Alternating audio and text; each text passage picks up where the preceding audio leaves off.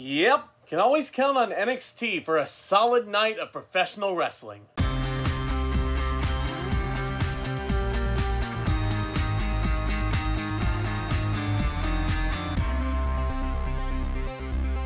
Welcome back to the channel, my friends, and tonight I'm going to be reviewing NXT TakeOver in Your House, which just wrapped up airing live on the WWE Network tonight. And overall, coming out of this show immediately, I gotta say, NXT did it again. What a solid night of professional wrestling, and this show had such a unique feel to it, aside from all the other takeovers we've been watching. Now, what I mean by that is that this show felt like an old-school WWF in-your-house pay-per-view event from the mid to late 90s. Everything from the opening video package, the commercials, Todd Pettengill shilling the merchandise and mistakenly giving out the 900 number, and the old-school in-your-house entrance stage with the old-school house Titantron, the superstars coming out of the garage. Yeah, needless to say, I was in hook, line, and sinker. After Code Orange opens the show by performing its theme song, we kick the show off with a 6-woman tag team match as Tegan Nox, Shotzi Blackheart, and Mia Yim take on Candice LeRae, Dakota Kai, and Raquel Gonzalez. Now, this match definitely felt like the right choice to open the show. You had 6 women who weren't in the main event, which I'll be talking about later on, and they just went out there and they tore the house down, basically. You have the established veterans of Tegan Nox, Candice LeRae, Dakota Kai, along with my local people in Shotzi Blackheart and Mia Yim, and the unknown commodity in Raquel Gonzalez, who Beth Phoenix compared a lot to Chyna,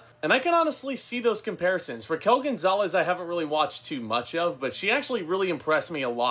But as an opener, this match I think did its purpose. It was very, very good from the opening bell. There were lots of really neat plancha spots, typical of your early 2000s opening tag match. Shotzi Blackheart also pulling out Daniel Bryan's old submission finisher from Ring of Honor, which I thought was a sweet little spot there. There were not one but 2 hot tags in this match leading up to the eventual finish. As Mia and Candice battle to the back, Dakota Kai gets hit with the shiniest wizard from Tegan Nox for a surprising pinfall victory for the faces. And I only mean surprising mainly because Candice LeRae had just turned heel, so I was assuming that they would want to give her the pinfall victory here in this one. However, I for one am not opposed to the babyfaces going over in the opening match. This was definitely a solid way to kick off the show. As an opener, I feel like it definitely did its purpose. Definitely a solid tag team match, otherwise known as a Teddy Long special. Speaking of specials, after the opener, we have the first of many 90s-style commercials narrated by William Regal, the NXT general manager,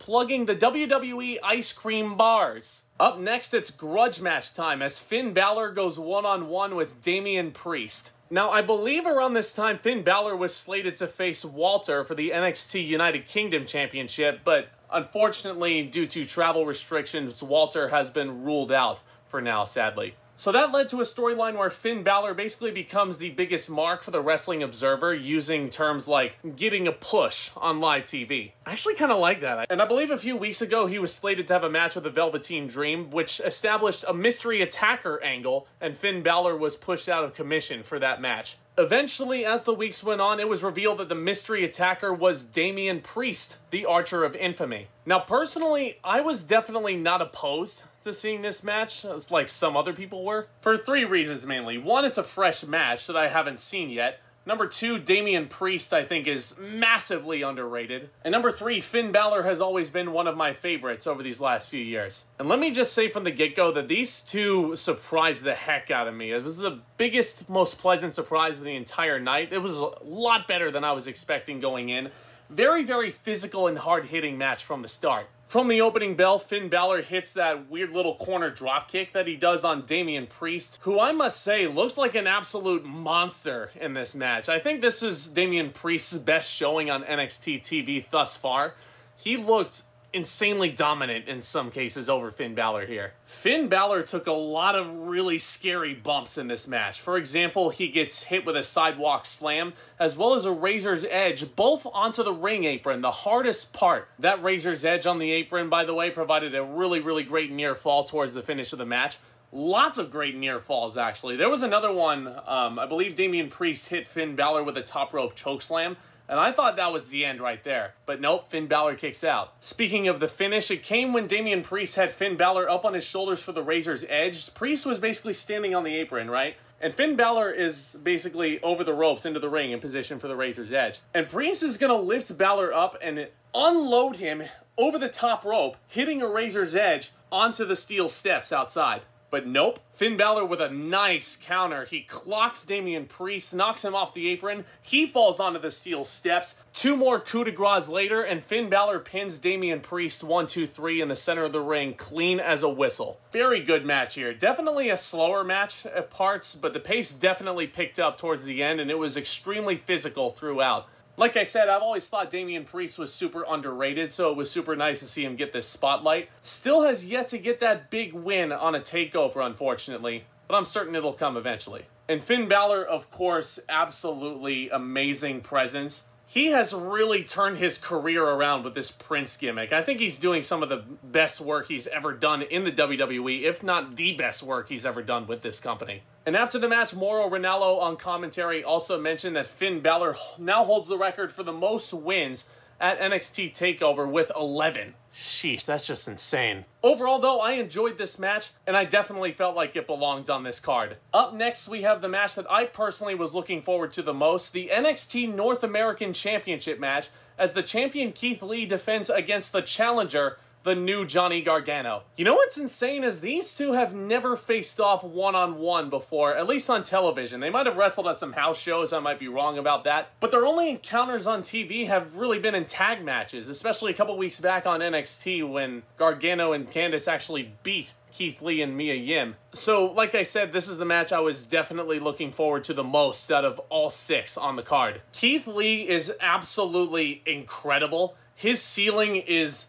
so sky high. His presence, his charisma, and his overall talent, the things he can do in the ring for a man of his size, everything about Keith Lee screams future main eventer on the main roster, as well as a future world champion. Mark my words. And as I'm sure you guys can tell, Johnny Gargano has been my favorite act on NXT for I can't even remember how long at this point. His matches on these takeover specials have always been superb. His character work is always top notch. And this recent heel turn he's had where he's turned into this entitled dickhead who tells the fans that they should feel lucky to see him wrestle. Yeah, I'm convinced Johnny Gargano can do no wrong, honestly. Johnny Gargano with the special NXT TakeOver entrance dressed in what looked like Star Wars garb. I'm not entirely sure what it was. He walks out the front door after walking past a picture of Doc Hendricks on his wall. Great entrance for him. Keith Lee comes out to what I'm convinced is wrestling's greatest theme song right now. Oh, bask in his glory. Oh, bask in his glory. And all over his gear it reads Black Lives Matter, which made me happy. Back to Johnny Gargano's Star Wars get-up, there were times when the crowd in attendance was chanting Johnny sucks to the tune of the Imperial March, which made me laugh, admittedly. And as per from these two, they put on a hell of a match. I really love the psychology with Gargano working on the injured hand and the injured eye of Keith Lee. Keith Lee's selling was super incredible in this match, as was Gargano's. Both of them really put on a show here. Gargano tries to escape through the front door that he came out of during his entrance, which he actually locked. Weird that he forgot. Which led to one of my favorite camera angles of the year as Keith Lee creeps up to Johnny Gargano and he just starts pummeling him near the front door. Lots of great spots like that in this match. The pace definitely picked up towards the ending of the match. Gargano hitting a beautifully executed tope suicida onto Keith Lee, which led to a DDT on the outside. Really crisp offense there. And shortly afterwards, Keith Lee pounces Johnny Gargano through the plexiglass hockey wall on the outside. Amazing spot there. The finish starts coming around as both men's significant others, Mia Yim and Candice LeRae, come from the back, brawling to the outside. I believe what happened is Candice tried to distract Keith Lee first. But point being, the ref is a little bit preoccupied with Mia and Candice brawling. Johnny Gargano pulls out the house key from his trunks. He puts it to Keith Lee's injured eye for a moment, hits one final beat on him for a great near fall. Man, I thought that was the end there. After many more super kicks from Johnny Gargano, Keith Lee hulks up. He hits him with the Spirit Bomb, then the Big Bang Catastrophe for for the 1, 2, 3. Keith Lee retains. Not super surprising that he did, all things considered. Johnny Gargano did have a lot of the upper hand in this feud going in. Nevertheless, I honestly would have been satisfied with either result. Kudos to both guys for putting on a great match. This was probably my second favorite match on the show, looking back at everything. Both guys looked absolutely phenomenal, and I gotta give credit where it's due. Great work. Up next, we have a match that I thought was going to be the last match on the show, but no, we're getting it here. It's the Backlot Brawl for the NXT Championship as Adam Cole defends against the Velveteen Dream, with the stipulation going in that if Velveteen Dream loses, that's his last shot at the title, so long as Adam Cole holds the belt. Brace yourselves, friends. This is another cinematic match that we're getting here. We are getting spoiled with these, especially considering these last couple of months. The Velveteen Dream is one of the best entertainers in the biz right now. Adam Cole, one of the best technical wrestlers in the business right now. I was so ready for this. The ring is outdoors. It's nighttime. It's surrounded by a bunch of sedans, bunch of cars. Adam Cole, the champion, enters first in a gigantic monster truck decked out in the Undisputed Era colors, followed by the Velveteen Dream, who enters in a beautiful yellow sports car. He comes out, both men are wearing street clothes, Velveteen Dream dressed in a leather jacket. The announcers compared his look to Negan from The Walking Dead, which I think was an interesting comparison. These entrances almost reminded me of that video game Crush Hour. You guys remember Crush Hour, that WWE video game where all the guys got in the cars and they just started shooting at each other? The game was fun, but it was really dumb. Anyway, that's what these entrances reminded me of. Referee Drake Wirtz explains that it's anything goes to both men. He says that he's giving both men the spotlight in a really entertaining spot. Adam Cole tells the referee to tell Dream to put the bat down, which leads to Drake having to explain the rules again, which gave me a solid laugh. Dream tries to pin Adam Cole 3 times in a row with different roll-ups and inside cradles. Adam Cole immediately tries to escape, and he gets into a random sedan, which Mauro Ranallo hilariously acknowledges that Adam Cole has downgraded. But from there, we get a ton of really fun spots. Adam Cole blasts Velveteen Dream with the fire extinguisher. As per, we get Undisputed Era member interference. Dexter Lumis creeps out from under the ring and evens the odds, chases off the rest of the Undisputed Era, puts them in the trunk of a car, and he literally kidnaps them. This match is weird, man. And of course, you have the big spot of Dream knocking Adam Cole off the top of the ladder, and Cole almost goes through the windshield of a car,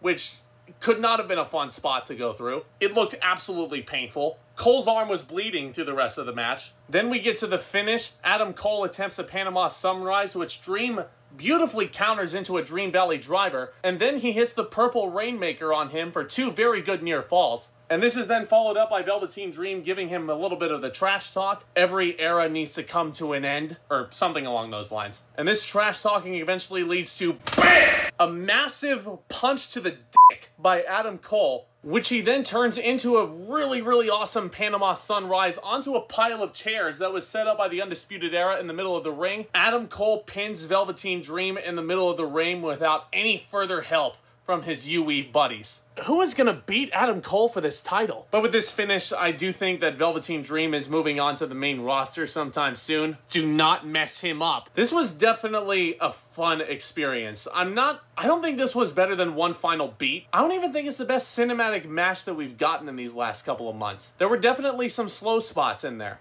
There were. But I'd be lying if I said I did not have fun with this match. I definitely did. If anyone's looking for any silver lining considering these circumstances, us wrestling fans are getting spoiled with these cinematic matches. Following that and Todd Pettengill hilariously shilling the NXT merch, we get Tommaso Ciampa taking on Karrion Kross. Now, I will admit, I have not watched a ton of Kross's work. Judging from the few things I've seen from him, his ceiling is super high. It's clear that this company is behind him and he is going to get a huge Brock Lesnar 2002-like push to the top real quick. And with Scarlett at his side as his valet, this is a truly unstoppable duo here, guys. And I believe these two, if I'm not mistaken, are dating in real life as well, so that certainly adds to their chemistry. And I personally have always had a soft spot for Tommaso Ciampa with everything he's gone through, going through the neck surgeries like he did. I've got massive respect for the dude. So I was definitely curious to see how this match would pan out. I will say that the match was not much. It was about 7 minutes. Tommaso Ciampa got some brief bursts of offense in there. He did hit a Willow's Bell DDT on him for a good near fall, but most of those 7 minutes were just Kross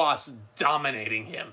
The finish of the match comes around after throwing Tommaso around for a bit. Karrion Kross puts him in the cross jacket submission hold. Tommaso Ciampa fades away. He passes out. He doesn't submit. But Karrion Kross defeats Tommaso Ciampa in his first ever appearance on TakeOver. Massively impressed with Karrion Kross. And I respect that they still made Tommaso Ciampa look strong even in defeat. Again, like I said, this match was not much. Like I said, only 7 minutes. But for what this match needed to accomplish, putting Karrion Kross over like they did, I honestly can't complain too much. Which brings us to our main event for the evening. The triple threat match for the NXT Women's Championship as Charlotte Flair defends against Rhea Ripley and Io Shirai. Mauro Ranallo mentioned that this was the first women's main event on a TakeOver since 2015 with Sasha Banks and Bayley in that fantastic Iron Woman match at TakeOver Respect. Definitely a perfectly fitting main event here. I think all 3 women are awesome. Yes, that does include Charlotte Flair. Deal with it. Naturally, I was super excited for this match and they definitely delivered. This was my favorite match on the entire show. Charlotte Flair's overall command of the room, her overall presence, her overall talent, going along with Rhea Ripley's hard-hitting style as well as her overall ceiling. Adding in Io Shirai's athleticism and high-flying ability, it made for an amazing triple threat combination here. A great main event. This match I had a ton of fun with because they also found ways to utilize the in-your-house entrance. Charlotte Flair, for instance, throws Io Shirai through the window Titantron. Rhea Ripley nails Charlotte Flair with a potted plant, not named Mitch, oddly enough. And of course you get the big spot with Io Shirai jumping off the roof of the house onto both women. Fantastic spot. The callbacks in this match were also really good. Rhea Ripley nails Charlotte Flair with a top rope riptide, which is how she beat Shayna Baszler to become the champion the first time. Very close near fall there. Charlotte Flair then brings out the kendo stick and starts bludgeoning both women with it. Soon afterwards, she spears Rhea, puts her in the figure 8, but out of nowhere, Io Shirai from the top rope hits a moonsault with a nasty landing onto Rhea's face while she's still in the figure 8.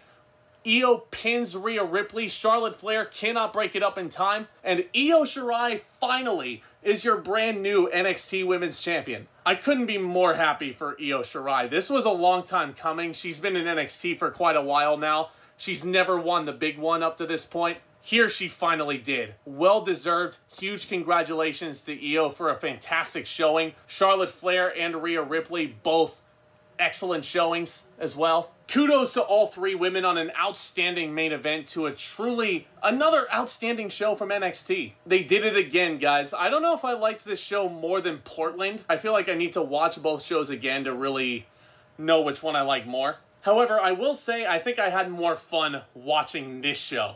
Because admittedly, I did not watch Portland live. I knew the results going in. However, this I was watching live right along with all of you guys. If you have the network, definitely check out NXT TakeOver in your house. It is not a show to be missed. From top to bottom, not a weak match on the card. Every single match did everything that it needed to accomplish. And the one match that wasn't as spectacular as it could have been accomplished what it needed to. The show also ran just under a shade of 2.5 hours as well, which is definitely an added plus.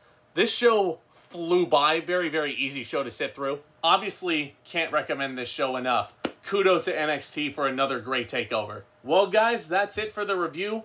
What did you guys think of NXT TakeOver in your house? Let me know your thoughts down in the comments section below. And also, are there any other pay-per-view events that you guys would like to see me review on this channel? I do take requests. Thank you so much, guys, as always, for watching. Don't forget to hit that thumbs up button down below if you like what you see. Go ahead and hit that subscribe button as hard as you possibly can as well so you don't miss any of my future episodes. You guys are the best. Thank you once again, as always, for watching. And with all that being said, Back Talk, commence.